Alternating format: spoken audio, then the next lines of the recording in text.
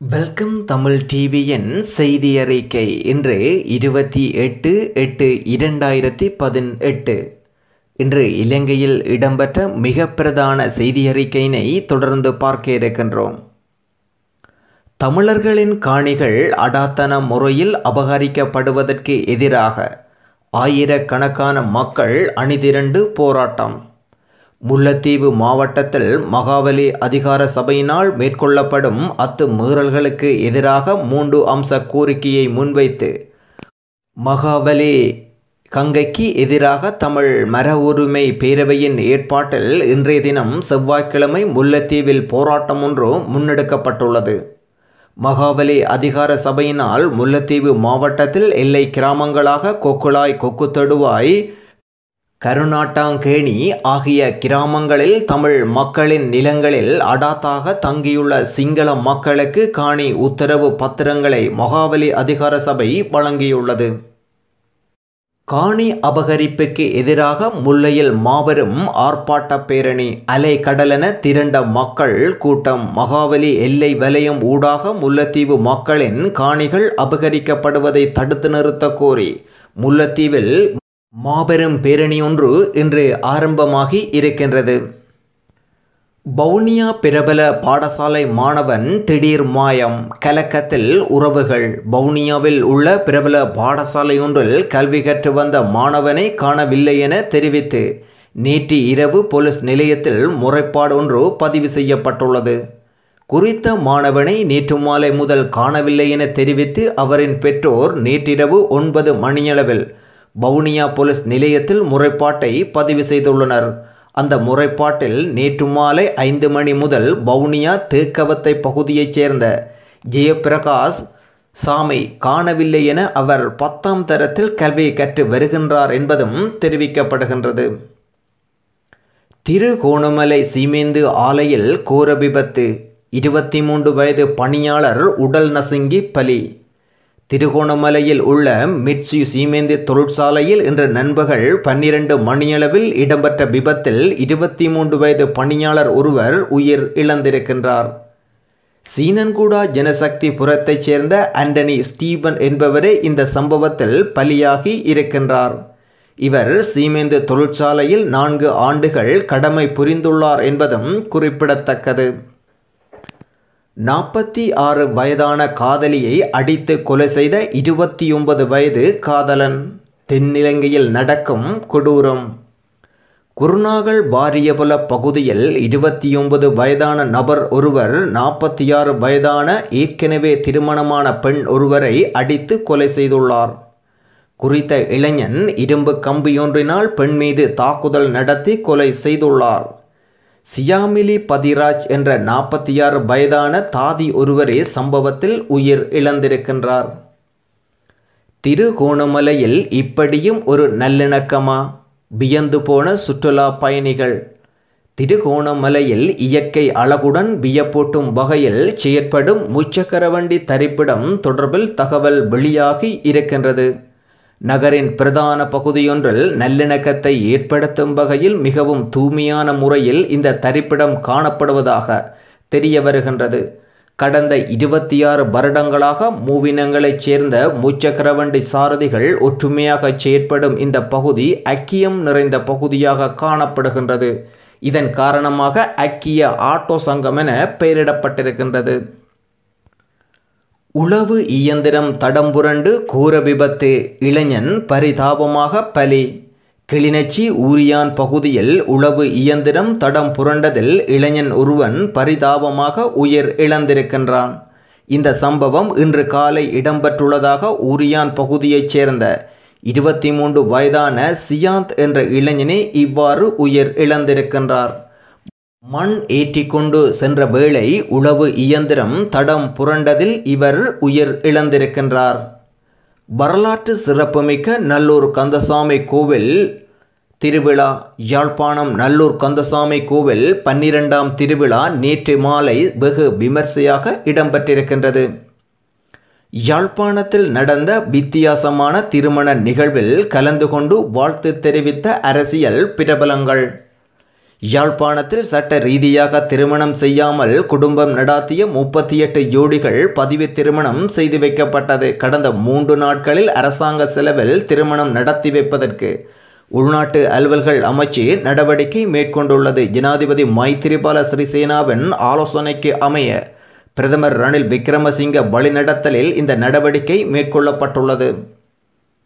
காட்டு யானைகளின் தொல்லையாக கட்டுப்படுத்துமாறு கூறி அம்பாறை மாவட்ட செயலாளருக்கு மகஜர். உலுவில் அஸ்டப் நகர் பிரதேச எல்லை கிராமங்களில் அதிகரித்து காணப்படும் காட்டு யானைகளின் தொல்லையை கட்டுப்படுத்துமாறு கோரிக்கை விடுக்கப்பட்டுள்ளதென உலுவில் அஸ்டப் நகர் ஹாசான் கேணி காணி உரிமையாளர் சங்கத்தின் தலைவர் அகமது லெப்பை மிஸ்பாக் தெரிவிக்கின்றார்.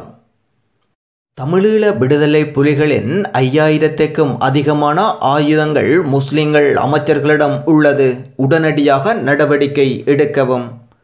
புனர்வாழ்வு அளிக்கப்பட்ட முன்னாள் தமிழீழ விடுதலை புலி போராளிகளிடம் இருந்து ஆயுதங்கள் முஸ்லிம் அமைச்சர்களிடம் உள்ளதாகவும் இது சம்பந்தமாக அரசாங்கம் அவசரமாக உரிய நடவடிக்கை எடுக்க வேண்டுமென ஐக்கிய சுதந்திர முன்னணியின் ஊடக பேச்சாளர் முகமது முஸ்மாயில் தெரிவிக்கின்றார்.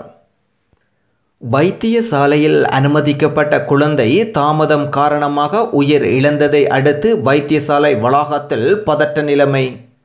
கலகா வைத்தியசாலை வளாகத்தில் பதட்டமான நிலை ஏற்பட்டுள்ளதாக தெரிவிக்கப்படுகின்றது. ஆலய நிகழ்வு ஒன்றில் கலந்து கொண்டிருந்த 3 வயது குழந்தையொன்று திடீர் நோய்வாய்ப்பட்ட நிலையில் கலகா வைத்தியசாலையில் அனுமதிக்கப்பட்ட போது ஏற்பட்ட தாமதம் காரணமாக குறித்த குழந்தை உயிர் இழந்துள்ளது. இதனையடுத்து வைத்தியசாலை வளாகத்தில் பதற்றமான நிலை ஏற்பட்டுள்ளதாக சுமார் 700 பேர் வரையில் அங்கு கூடியிருக்கின்றார் என்ற தகவல் கிடைக்கப்பட்டிருக்கின்றது.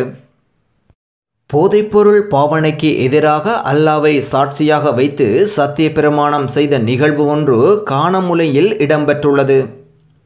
நாளுக்கு நாள் அதிகரித்து வரும் போதைப்பொருள் பாவனை இளைஞர்களின் எதிர்காலத்தை மட்டுமன்றி சமூக ரீதியாக பல்வேறு சவால்களுக்கும் காரணமாக அமைந்து விடுகின்றது. இதனை இல்லாதொழித்து போதைப் பொருளற்ற முன்மாதிரியாக ஒரு கிராமத்தை உருவாக்குவதற்கு செயற்திட்டத்தின் ஓர் அங்கமாக கட்சி பெருநாள் தொழுகை மற்றும் குத்பாவினை தொடர்ந்து இந்த நிகழ்வு இடம்பெற்றிருக்கின்றது. காணமுனையில் போராட்டம் நடத்துவதென்றால் இங்கு வராதீர்கள். ஜனாதிபதி சீட்டாம். ஜனாதிபதி மைத்திரிபால சிறிசேனா தலைமையில் ஜனாதிபதி செயலகத்தில் நேற்று நடைபெற்ற வடக்கு கிழக்கு தொடர்பிலான விசேட ஜனாதிபதி செயலணி கூட்டத்தில் கருத்து போராட்டம் வெளியிட்ட ஜனாதிபதி மைத்திரிபால சிறிசேனா முல்லைத்தீவில் சிங்கள குடியேற்றம் இடம்பெறவில்லை என்பதை பொறுப்புடன் கூறுவதாகவும் ஆர்ப்பாட்டம் நடத்துவதாயின் பேச்சுவார்த்தை நடத்த இங்கே வருவதில் அர்த்தமில்லை என்று விசனம் தெரிவித்திருக்கின்றார் ஜனாதிபதி மைத்திரிபால சிறிசேனா. நீச்சல் தடாகத்தில் வீழ்ந்த சிறுவன் உயிரிழந்த சோகம் சிலாபம். சிலாபம் மராவில் பகுதியில் நீச்சல் தடாகத்தில் இருந்து சிறுவன் ஒருவன் உயிர் இழந்திருக்கின்றான். தலவாக்கல்லை நகைக்கடை ஒன்றில் கடமையாற்றும் ஊழியர் மாராவில் பகுதியில் சுற்றுலா சென்றிருந்த நிலையில் குறித்த சிறுவன் நீச்சல் தடாகத்தில் வீழ்ந்துள்ளார். வீழ்ந்த சிறுவனை அவரின் தந்தை மற்றும் உணவகத்தின் சேவையாளர்களின் உதவியுடன் மீட்டு மாராவில் வைத்தியசாலையில் அனுமதித்துள்ளனர். இதன்போது சிகிச்சைகளை மேற்கொண்ட வைத்தியர்கள் சிறுவன் உயிரிழந்து விட்டதாக அறிவித்திருக்கின்றனர். காணாமல் போன 31 வயது நபர் கைகள் கட்டப்பட்ட நிலையில் சடலமாக மீட்பு. கந்தகட்டிய மொரகல மீகொல்ல பகுதியில் கண்டெடுக்கப்பட்டுள்ள சடலம் தொடர்பில் கந்தகொட்டிய போலீசார் விசாரணைகளை மேற்கொண்டு வருகின்றனர். கந்தகட்டிய போலீஸ் நிலையத்தில் செய்யப்பட்ட முறைப்பாட்டை அடுத்து சடலம் கண்டெடுக்கப்பட்டுள்ளதாக போலீஸ் ஊடக பேச்சாளர் அலுவலகமும் தெரிவிக்கின்றது. கடந்த 24ஆம் தேதி முதல் காணாமல் போயிருந்த 31 வயதுடைய கெட்டவத்த மிகாகியுலோ பகுதியைச் சேர்ந்த நபரே இவ்வாறு சடலமாக மீட்கப்பட்டுள்ளதாக தெரிவிக்கப்படுகின்றது. பேராதனை பல்கலைக்கழகத்தின் பொறியியல் பீட மாணவர்களுக்கு ஒரு அறிவிப்பு.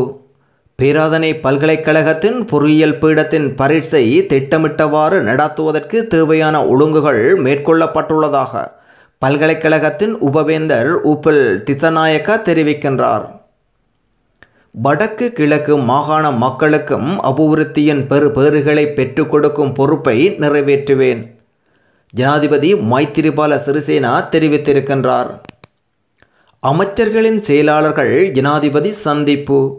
அரசாங்கத்தின் அபிவிருத்தி நிகழ்ச்சி திட்டங்களை வினைத்திறனாக மேற்கொள்வதில் அமைச்சர்களின் செயலாளர்களுக்கு முக்கிய பொறுப்பு உள்ளது என ஜனாதிபதி மைத்திரிபால சிறிசேனா தெரிவித்திருக்கின்றார். அமைச்சு மட்டத்தில் நடைமுறைப்படுத்தப்படும் அபிவிருத்தி நிகழ்ச்சி திட்டங்களின் முன்னேற்றங்கள் இதன்போது மீளாய்வு செய்யப்பட்டது. மின்னேரியா தேசிய பூங்கா மீண்டும் திறக்கப்பட்டுள்ளது. தற்காலிகமாக மூடப்பட்டிருந்த மின்னேரியா தேசிய பூங்கா மீண்டும் திறக்கப்பட்டுள்ளது. மின்னேரியா வன ஜீவராசிகள் திணைக்கள அதிகாரிகள் 4 தாக்கிவிட்டு சந்தேக நபர் ஒருவரை காப்பாற்றிச் சென்ற சம்பவத்தை அடுத்து மின்னேரியா தேசிய பூங்கா தற்காலிகமாக மூடப்பட்டிருந்தது. சுற்றுலா பயணிகளின் வருகைக்காக இவ்வாறு குறித்த பூங்கா மீண்டும் திறக்கப்பட்டுள்ளதாக தெரிவிக்கப்படுகின்றது. இனங்களுக்கு இடையில் பரஸ்பர நம்பிக்கை மற்றும் புரிந்துணர்வை ஏற்படுத்தும் வகையில் இடம்பெற்ற கட்சி பெருநாள் ஒன்றுகூடல். கண்டி பொல்கொள்ள ரிவர்சைட் நடைப்பயிற்சி சங்கம். இனங்களுக்கு இடையில் பரஸ்பர நம்பிக்கை மற்றும் புரிந்துணர்வை ஏற்படுத்தும் வகையில் கட்சி பெருநாள் ஒன்றுகூடல் மற்றும் விளையாட்டுப் போட்டியொன்றின் கடந்த 26 ஞாயிற்றுக்கிழமை நடத்தப்பட்டிருக்கின்றது. சுக வாழ்வுடன் கூடிய சமுதாயத்தை உருவாக்குவோம் என்னும் தொனிப்பொருளில் இந்த நிகழ்வு இடம்பெற்றிருக்கின்றது. மகாவலி திட்ட செயற்பாடுகள் தொடர்பில் வடக்கு மக்கள் அதிருப்தி. ஜனாதிபதிக்கு மகஜர். மகாவலி அபிவிருத்தி திட்ட செயற்பாடுகள் தொடர்பாக தமது அதிருப்தியை வெளிப்படுத்திய முல்லைத்தீவு மக்கள் ஜனாதிபதி மைத்திரிபால சிறிசேனாவுக்கு மகஜர் ஒன்றை கையளித்திருக்கின்றனர். இந்த மகஜரை மகாவலி எதிர்ப்பு தமிழர் மரபுரிமை பேரவை மாவட்ட செயலாளரிடம் இன்று கையளித்திருக்கின்றனர். யாழ்ப்பாண முஸ்லிம்களின் உணவு பாரம்பரிய நிகழ்வு. யாழ் மாவட்ட முஸ்லிம்களின் உணவு பாரம்பரிய நிகழ்வு கடந்த ஞாயிற்றுக்கிழமை யாழ் ஒஸ்மானியா கல்லூரியில் இடம்பெற்றிருக்கின்றது. யாழ்ப்பாணம் கிளிநொச்சி மாவட்ட முஸ்லிம்கள் பேரவையினால் ஏற்பாடு செய்யப்பட்ட 2018ஆம் ஆண்டுக்கான யாழ்ப்பாணம் கிளிநொச்சி மாவட்ட முஸ்லிம் மக்கள் ஒன்றுகூடல் நிகழ்வு கடந்த 24, 25, 26 ஆகிய திகதிகளில் கல்லூரி வளாகத்தில் நடைபெற்றிருக்கின்றது. யாழ் மாவட்ட பாதிக்கப்பட்ட பட்டதாரிகளை மிரட்டும் அதிகாரிகள். மாவட்ட செயலகங்களில் கடந்த பட்டதாரிகள் பயிலுனர் நேர்முக தேர்வில் தகவலறியும் சட்டமூலத்தின் ஊடாக தாம் பெற்ற புள்ளிப்பட்டியலை தத்தமது மாவட்ட செயலகத்தில் பாதிக்கப்பட்ட வேலையற்ற பட்டதாரிகள் பெற்று வரும் நிலையில் யாழ் மாவட்ட செயலகத்தில் குறித்த சட்டமூலகத்தின் ஊடாக தத்தமது பெறுபேறுகளை அறிய முடியாது இருப்பதாகவும் அதற்கான பொறுப்பு வாய்ந்த அதிகாரி தமது விண்ணப்பத்தை ஏற்க மறுப்பதாகவும் பாதிக்கப்பட்ட பட்டதாரிகள் விசனம் தெரிவிக்கின்றனர். வைத்தியசாலை பகுதியிலிருந்து அகற்றப்படாத சத்திர சிகிச்சை கழிவுகள்.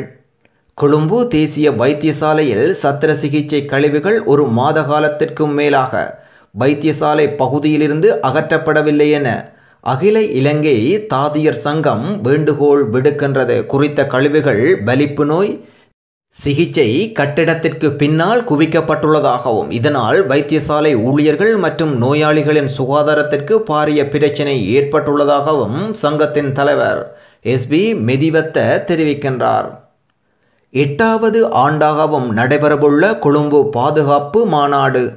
உலகளாவிய இடையூறுகளை கொண்டதொரு யுத்தத்தில் பாதுகாப்பு என்னும் தொனிப்பொருளில் கொழும்பு பாதுகாப்பு மாநாடு 2018 எதிர்வரும் 30ஆம் திகதி ஆரம்பமாக இருக்கின்றது. இந்த சர்வதேச மாநாடு 2 நாட்களை கொண்டதாக பண்டாரநாயக்கா சர்வதேச மாநாட்டு மண்டபத்தில் எதிர்வரும் 30 மற்றும் 31ஆம் திகதிகளில் நடைபெற இருக்கின்றது. மகிந்த பிரதமர் ஆவதில் மைத்திரிக்கு ஆட்சேபனை இல்லை. மைத்திரிபால சிறிசேனா ரணில் விக்ரமசிங்க தேனிலவு முறியும் கட்டத்தை அண்மித்துள்ள நிலையில் மகிந்த ராஜபக்ச பிரதமர் ஆவுவதில் மைத்திரிக்கு எந்த ஆட்சேபனையும் இல்லை என தெரிவிக்கின்றார் வாசுதேவ நாணயக்கார. ரணிலும் மைத்திரியும் தற்சமயம் தனித்தனியாக தம்மை பிரபல்யப்படுத்தி நியாயப்படுத்தும் போட்டியில் களமுறங்கி உள்ளதாக அவர் தெரிவிக்கின்றார். நீங்கள் கேட்டுக்கொண்டிருப்பது வெல்கம் தமிழ் டிவியின் ஊடாக இன்று இலங்கையில் இடம்பெற்ற மிக பிரதான செய்தி அறிக்கையினை கேட்டுக்கொண்டிருக்கின்றீர்கள். இன்று பிறந்தநாளை கொண்டாடும் அனைத்து உறவுகளுக்கும் வெல்கம் தமிழ் டிவி குடும்பத்தின் சார்பில் வாழ்த்துக்களை தெரிவித்துக் கொள்கின்றோம். எமது செய்தியறை